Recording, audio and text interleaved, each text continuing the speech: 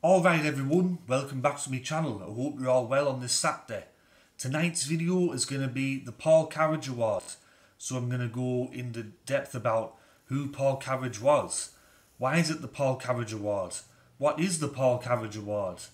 So Paul Carige played for Parramatta between 1997 and 1998, and he's known for having one of the worst ever performances in a finals match in the modern history of the game.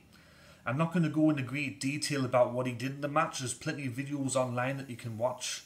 There's especially a good one that goes for about 3.5 minutes that shows what he did in that match v Canterbury in 1998 preliminary final. But what I'm going to talk about is how you qualify for the Paul Carige Award, and I'm going to go through some of the previous winners.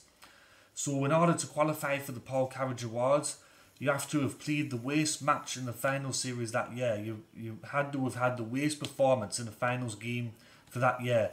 It doesn't have to be the preliminary final, doesn't have to be the grand final, just has to be a finals match. Now, generally, every year there's a couple of players that do make the cut for the Paul Carige Award, and there's a bit of a vote off. But I've been doing this award since 2013. And how it all come about was I was watching the 2013 Grand Final, Eastern Suburbs v Manly, and David Williams had one of the worst matches in a finals game I've ever seen. He made a few errors, dropped the ball, let in a couple of tries, let in the winning try where Michael Jennings dove over the line. And I was seeing him, mates at the pub, I went, he's playing like Paul Carige tonight. And everyone just burst out laughing, and they went, oh, that's class, that. Paul Carige. And then I went, I should start a Paul Carige Award. So every year, the worst player in a finals match, whether it be grand final or preliminary final, they get handed this award. It's all just for a bit of fun, it's not official. If you, please don't get upset, people out there, if I name a player that you liked. It's just a bit of fun. So David Williams, obviously, as I just said, he won the Paul Carige Award in 2013.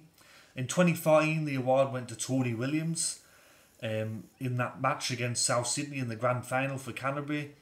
Canterbury were actually in that match into the second half, and then it was Tony Williams who missed a one-on-one tackle with George Burgess that allowed George Burgess to go to the line and score a try to pretty much send South Sydney on their way to the Premiership.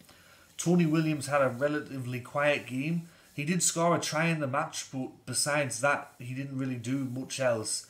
And then letting in that try off, because if he would have tackled George Burgess right there and then, George Burgess wouldn't have gone any further, but Tony Williams missed that one-on-one.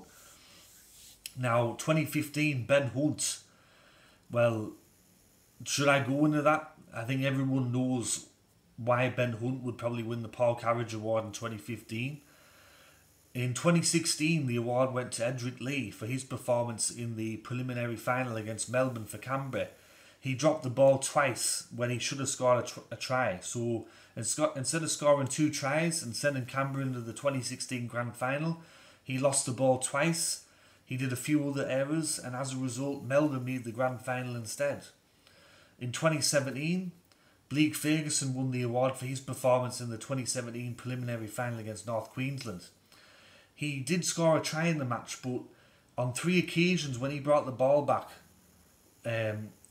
he dropped the ball on the first or second tackle, which led to field position for North Queensland, where they went on and scored 2 or 3 tries from those mistakes. He had a horror game that night. Even though he did score the try, he was way off colour, and I think Paul Carige would be proud of that performance. In 2018, it went to Cameron Munster. He played in the grand final for Melbourne against Eastern Suburbs, and he won the award for the Paul Carige Award in 2018 because he was sin binned twice in the match, and then also he kicked Joseph Marno in the back on purpose, deliberately. He had a really poor game. As I said, he got sin binned twice, put his team under all sorts of pressure. It was a very forgettable night for Cameron Munster. And last year, the award went to Darius Boyd for his performance in the 2019 elimination final against Parramatta. So Parramatta won this match 58-0. Now there was some performances by the Brisbane players that weren't great, but Darius Boyd really sticks out because he was the captain. He was playing 5'8" that day. He only made 1 or 2 runs from what I read, and only made about 10 metres, and he missed a few tackles as well. So we had a really poor game, and I decided to give Darius Boyd the Paul Carige Award for 2019. Who's going to win the Paul Carige Award for 2020? We'll just have to wait and see. But it's an award that I'm going to keep doing every year. I have a lot of fun with it. I get a lot of laughs. So let me know in the comment section below. Going back through those previous years that I mentioned, who would you give the Paul Carige Award to? Would you give it to the people I've given it to, or would you give it to someone else? Let me know in the comment section below. If you're enjoying the content that I'm making, please consider liking the channel. Please consider subscribing to the channel. If you do, please click that notification bell so you get an email when I do a new video. And also, if you have a spare moment or you have some spare time, go to my Facebook page, which is Rugby League History. If you like your nostalgia, you like your history, you like your old games, your black and white photos, I do all that. And I also run the Instagram page as well. So go check out that. I'll put a link in the description for both of those below. But as always, everyone, take care of yourselves, take it easy, and I'll catch you all later. Ta-ra.